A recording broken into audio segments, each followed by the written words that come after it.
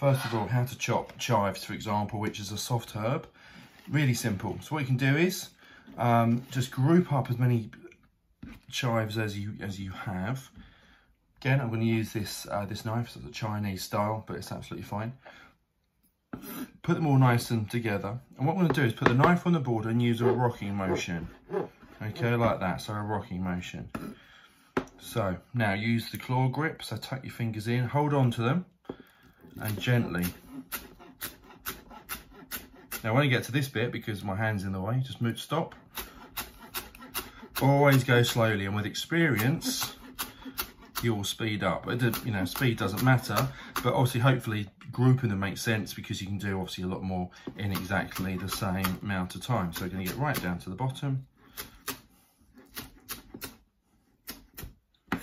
There we go, and there's some nice, evenly cut chives.